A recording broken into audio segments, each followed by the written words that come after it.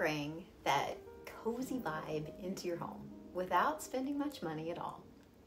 And you can do it in a way that doesn't make you feel like you are really scrimping. In this video, I'll show you some of the ways that I'm doing that this year.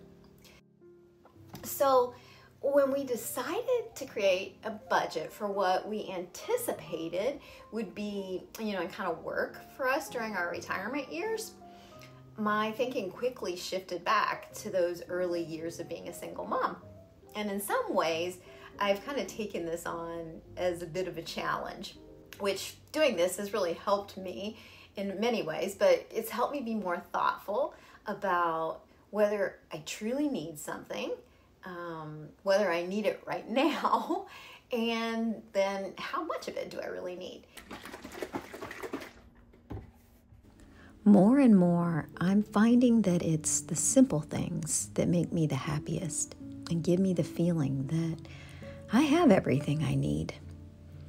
Maybe, it's the hot drink that I make for myself that day. That can be one of those times. And whether it's a tea that I've purchased in bulk, or, whether I've made myself some mulled wine, or my favorite version of coffee or mocha for the day, which is what I'm making here. It's the extra little moments that it takes to make these that makes it feel, a bit more special than just taking a bag out of a box and sticking it in your tea mug. And so I think I treat it that way when I'm drinking it as well. I love the taste of coffee, but these days I mostly drink Dandy Blend instead. It's made from dandelion roots and it tastes very much like coffee. And I almost always add in my collagen for the day and sometimes a little bit of cacao like I have here as well. Another drink that I have been really savoring this fall is rose vanilla apple cider. Folks, this is so good. The flavors of rose and vanilla and cider, they're a perfect match. I got the recipe from this cookbook, and I have to admit that I feel a little guilty in sharing this with you now, how good it is, because I did check to see if she had it on her blog, and I could just send you a link to the blog post, but she doesn't. So if you want to try this recipe, you'll have to get her cookbook to get it. But trust me, if you like cooking, if you really enjoy cooking and you like eating delicious, healthy meals, you won't be disappointed by her plant-based cookbook here. I love it.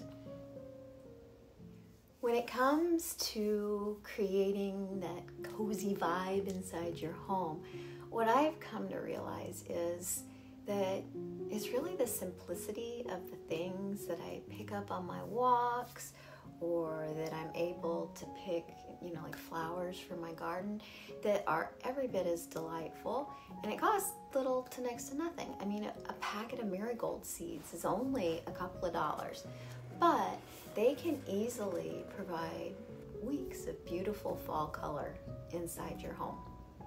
I also tend to heavily rely on candlelight in the evenings as the weather gets cooler.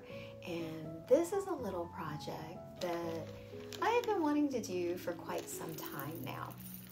These coffee beans have been ones that I know Kurt won't use because they've been lingering in the refrigerator for quite some time now. So it's going to be good to put them to a good use. And I've got some unscented candles here that I got on sale last year.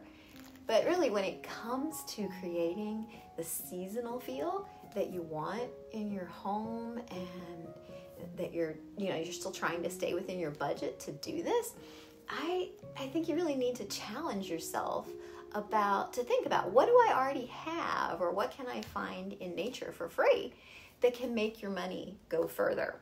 Another place that I am saving money now is in my gardens.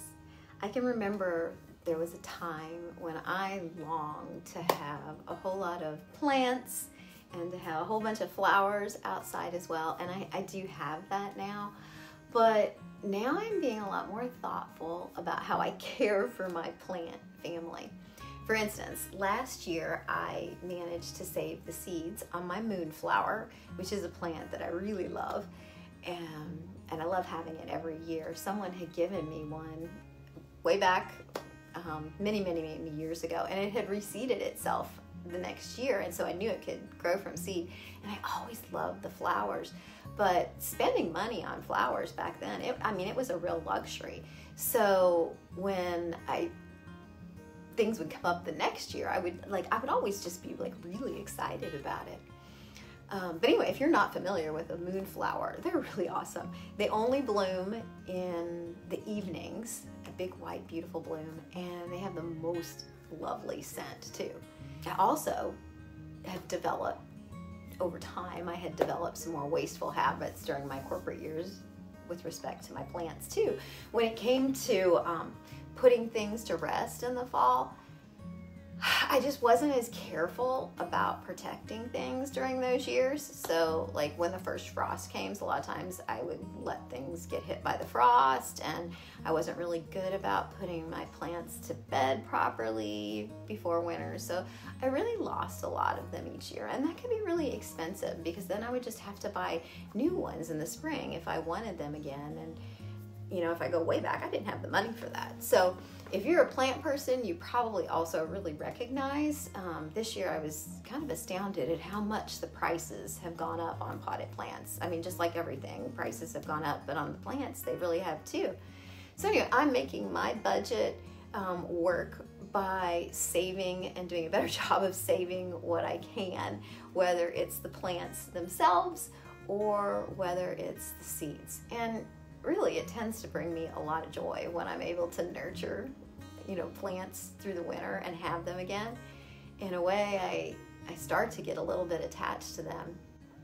I also really love making gifts this time of year for the holidays. I mean, talk about cozy vibes.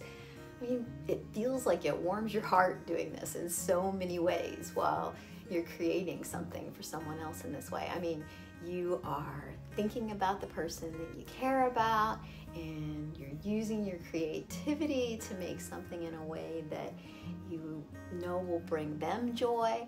And this can just bring so much happiness. And if you're careful in choosing projects and in gathering up your materials and supplies for it, it can save you a lot of money as well. So here is a gift that I received last year from my sister. Aren't these cute? And I know that these have to be fairly inexpensive to make as well. So I hope you've managed to get some good ideas for yourself from today's video. And if you have enjoyed this and you'd like me to create some more videos that are similar to it, please make sure you let me know in the comments.